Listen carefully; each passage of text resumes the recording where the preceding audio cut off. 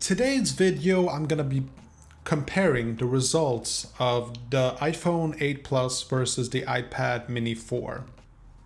Hope you enjoy.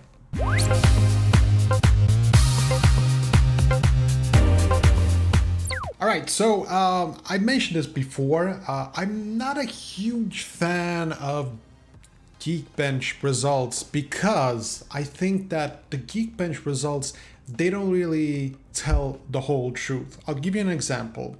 When I had my iPhone 7, I felt it was so extremely super fast on iOS 10, okay?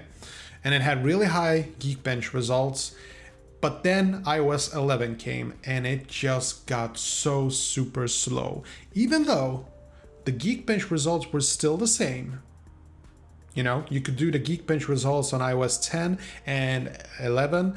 The results were the same, but the phone felt infinitely slower, at least on iOS 1 and 2. iOS 11.1 and iOS 11.2. 11.3, that's when we start to see an increase. And now with iOS 12, I'm telling you, both the iPhone 8 Plus and the iPad mini 4 feels really solid. Now the iPad mini 4 on iOS 12, I'm gonna make a separate video on that if you want to see it.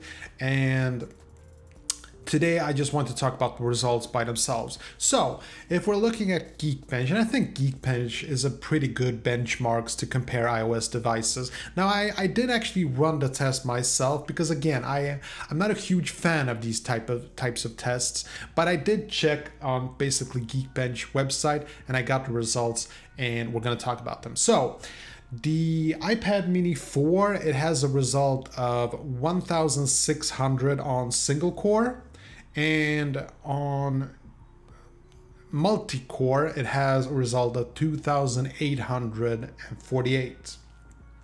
And the iPhone 8 Plus, it has a single core results of 4,200 and a multi-core score of 10,160.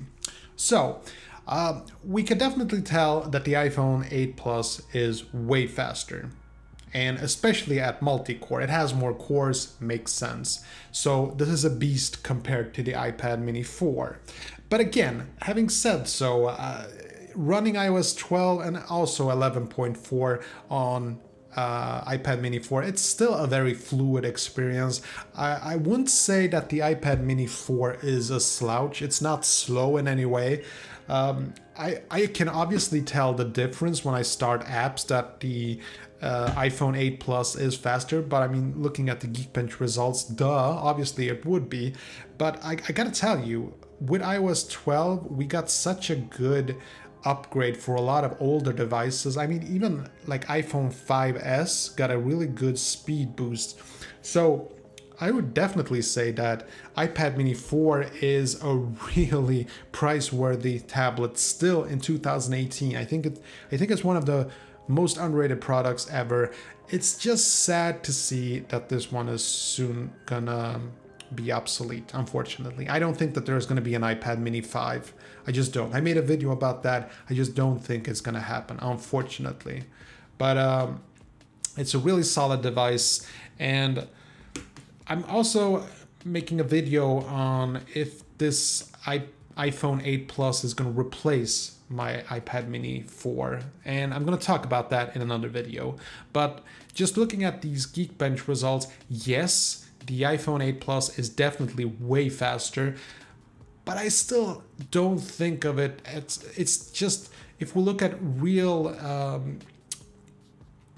life performance issues, like I would still say that you get approximately the same experience in iOS. Like there are gonna be a lot of people like go like, what are you talking about? The iPad mini is super slow compared to the iPhone 8. I get that, but we're just, you guys are probably just like really picky. Like most people wouldn't notice a difference. I will notice a difference because I'm a bit of a geek, but most people wouldn't notice the difference. It's not that big of a deal. So that's really it. That's really what I have to say about it. Like, yes, the Geekbench results are in, and yes, the iPhone 8 are just killing it, but this is not slow by any means.